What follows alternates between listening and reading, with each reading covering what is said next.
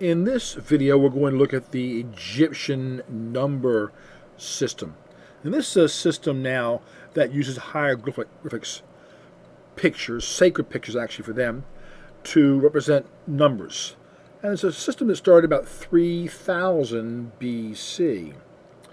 And they would use this symbol right here for 1, this one for 10, this one for 100. If you notice, it's like our base 10 system, which makes it kind of nice for us to work with. The numbers are not positional, so it does not matter whether I write 13 as 3 ones and a 10 or a 10 and 3 ones. It doesn't really matter. It's additive in that we simply add together all the symbols that we need to get our numbers. So suppose we wanted to do an addition problem. Let's say 13 and 25. What you would then do is collect all of the like symbols, and you got 5 and 3, so you want 8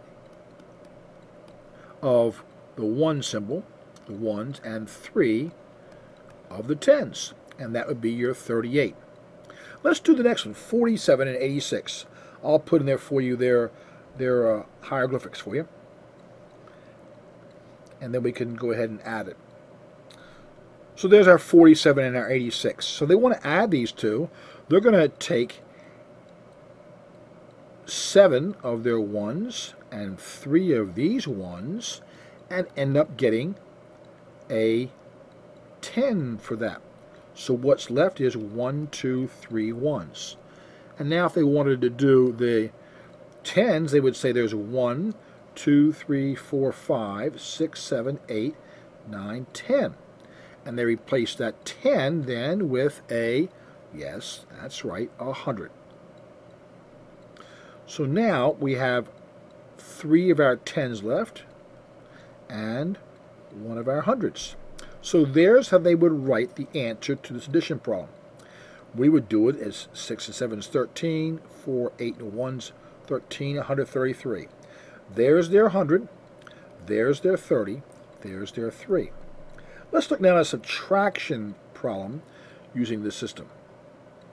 And we'll do one which we have to do some trading on. 31 minus 15. I'll put in for you the symbols. Now they can't take 5 1s from 1 1, so they're going to trade in a 10, and they'll replace that with 1, 2, 3, 4, 5, 6, 7, 8, 9, 10 1s. So now we're going to take 10, take away 5 1s from here, and we'll take away 5 1s from here. And what's now left in terms of 1s? 1, 2, 3, 4, 5, 6. So we're going to have our answer has 6 1s in it. And we have to have 2 10s, take away 1 10, leaves us with the 1 10. And that's how they would subtract them. The answer would be 10, 1, 2, 3, 4, 5, 6, 16. And that's what we would get in our system. Hope this helps you with addition and subtraction and the understanding of the Egyptian number system. We'll do another video with multiplication because it's a little bit more complicated. As always, have a very happy day.